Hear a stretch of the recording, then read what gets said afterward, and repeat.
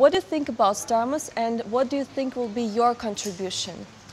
Yeah, I think Starmus is a unique festival, really bringing together music, art and science.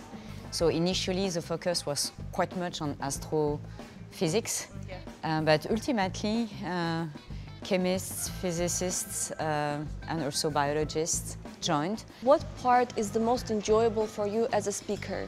To bring those types of festivals is to bring to the public in an enjoyable fashion some topics which maybe they never had the chance to hear about or they heard about but very superficially, and here they really have access to the speakers who are knowledgeable in their field and who are the experts in their field and who can convey what they have to convey.